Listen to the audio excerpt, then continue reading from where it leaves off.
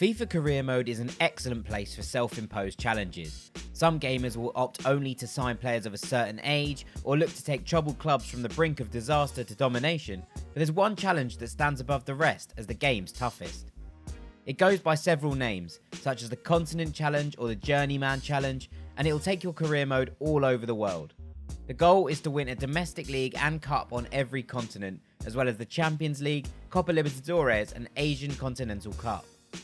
This is a challenge in which you'll need success to force moves to other clubs in different regions, and timing is key if you're going to complete the task efficiently. Of course, the toughest form of this challenge is playing on the hardest difficulty, but be sure to pick the level that makes it enjoyable for you. Here's the best route ahead for those who take up the challenge. It's a good idea to begin your journey in the Australian League. It's the only league in the Oceania continent and is one of the lowest tiered jobs available, so it's important to get this completed before you can progress. Sydney FC or Perth Glory are good choices to begin with, but for a tougher challenge, why not use Wellington Phoenix, the only New Zealand-based side in the league. They have a small budget of £1.9 million to spend, but possess a handful of talented players in the team. Most notably, young left-back Liberato Cacace has good potential and is a key asset if you train him up. It's worth noting, if you do opt for one of the two big Australian clubs mentioned, you will have a shot at winning the Asian Continental Cup in your first season, as they are already qualified. If not, you'll have to qualify and do it the season after. Either way, success in Oceania will give you the opportunity to request a move elsewhere. Whether you win the Asian Continental Cup in your first season or not, the second step of your journey should be heading to either Saudi Arabia, Japan, South Korea or China. The Chinese Super League is filled with European and South American talents, and it may be deemed easier to come out on top there than the other countries if you find the right club. Guangzhou Evergrande, Shanghai SIPG, Beijing Guan have big budgets and boast notable players including Oscar, Hulk and Paulinho to get the job done.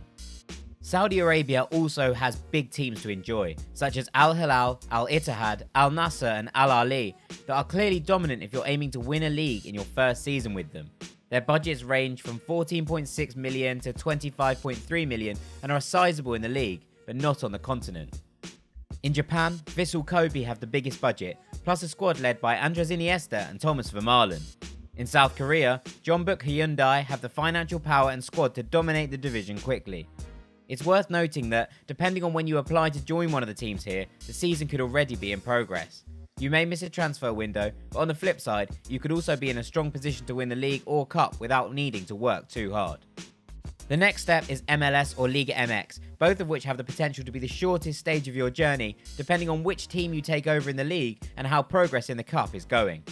For MLS, the best clubs to aim for are Atlanta, LAFC, New York City FC, Portland Timbers or Seattle Sounders, as these each have strong squads and budgets.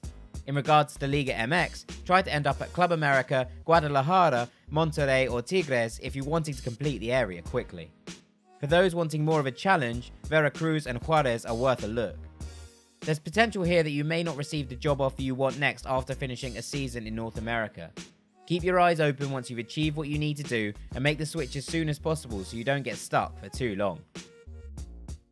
It's best to focus on Argentinian or Brazilian leagues for this leg of the journey, especially with the challenge of the Copa Libertadores at hand.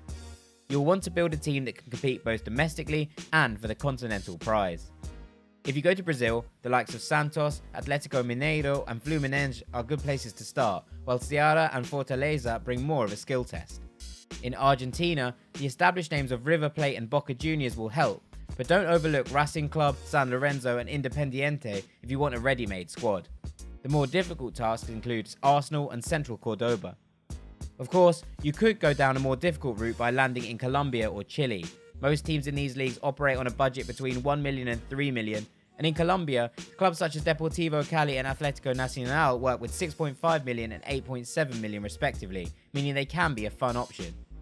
In Chile, your best options are Universidad Católica, Deportes Nunoa and CD Vinazur if you want money to spend. You need to be able to compete across multiple fronts in South America, so be sure before signing for a team outside of Argentina and Brazil. The European stage of your world tour has the potential to be the most difficult or the easiest, depending on which club you manage to take charge of.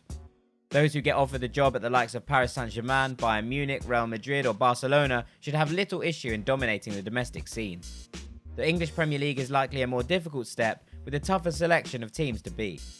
The Champions League is the hardest competition to win if you're playing at the top level, so you'll need a well-rounded squad that you're happy to rotate in multiple competitions. Maintaining your squad's fitness and output across the grueling European season means there's little room for error if you're going to land a famous treble in just 1 year. If you're not confident of wrapping everything up quickly, focus on one competition and make sure your best team plays in it throughout an entire campaign. Ticking off one trophy will allow you to focus on another the following season. Once you've finished in your final continent, it's time for some well-earned rest. Completing this challenge is going to take plenty of hard work and forward thinking. Some jobs won't easily be available, so building success at lesser clubs is the way to go for long-term success. Let us know who you end up with and how you get on in the comments below.